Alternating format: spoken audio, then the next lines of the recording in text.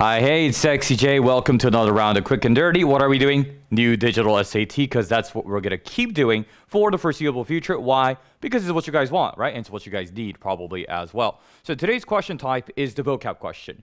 So in the old SAT or the current SAT, whatever you're going to call it, it was the vocab and context question. So what is the difference? Because I told you guys we'll be covering the new types of questions. So in the older version or the current version, they had a word in this blank. And then they said which one of these words is the closest in meaning to the original word. But as you guys can see here, there is no word here. There is literally a blank. So does that make a difference in terms of our approach? Not really, but I'm letting you guys know these are the vocab questions. And these are going to be the first, like, let's say 5 to 7 questions on each reading module. Okay. So how do we do a vocab question? I believe I haven't covered that before in my other video. So this is like a brand new thing for us as well. Okay. Please work. Oh, yeah, I figured out the eraser. Cool. Okay, so it's a vocab question.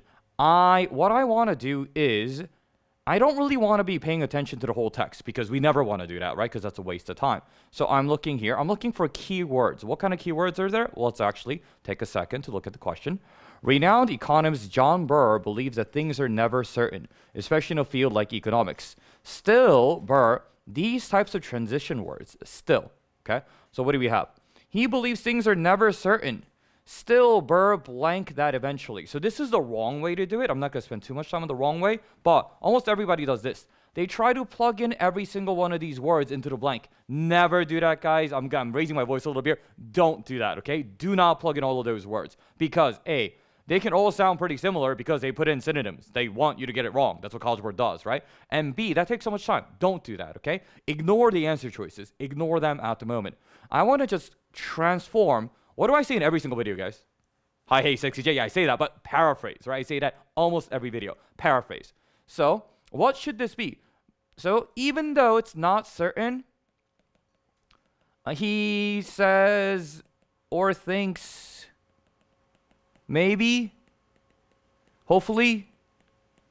You see, I'm not being very professional with this type of paraphrase of what should go here. Why? Because I want this to be easy for you guys and I want it to be natural, okay? Because if I try to make it sound professional, a lot of times people get stuck on the wording from the text, okay? So the actual text was still blank that eventually we will be able to build mathematical models sophisticated enough to provide data that can inform our policies. I don't care about any of those details, right? So what I need. Things aren't certain, but he still thinks, hopefully, maybe, believes, right, that this could happen. Okay, so what's a word that could be like, he hopes this could be the case, he thinks maybe this could be the case. So what I need, something like he hypothesizes, something like he theorizes, and what is that? Conjectures, okay? So I want you guys to get more of a feel for these, right? And not super scientific, but more based on your linguistic instincts, okay?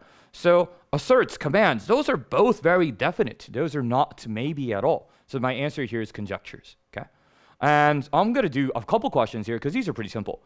So for this one, you guys can pause the screen to read the question if you want, but there have been constant cries.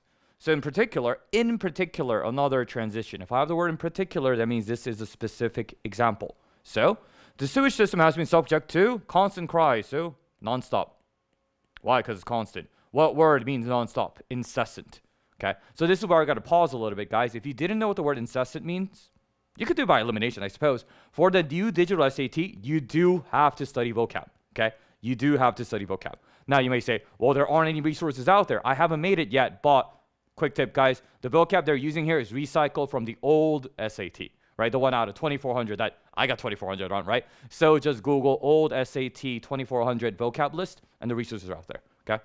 So for something like number 7, not 7, my bad, number 8, most of us are not going to be able to get this because we might not know what all of these words mean. Renouncing, repudiating, deferring, remonstrating. So I'm already done going over this type of question. This is overall study strategy advice. Number 6, or the last 2 questions on the vocab, if you're not getting them, don't worry about it, okay? Do them at the very last step of your studying process. When you're getting everything else right and these are the only things left, then you can devote time into memorizing these words.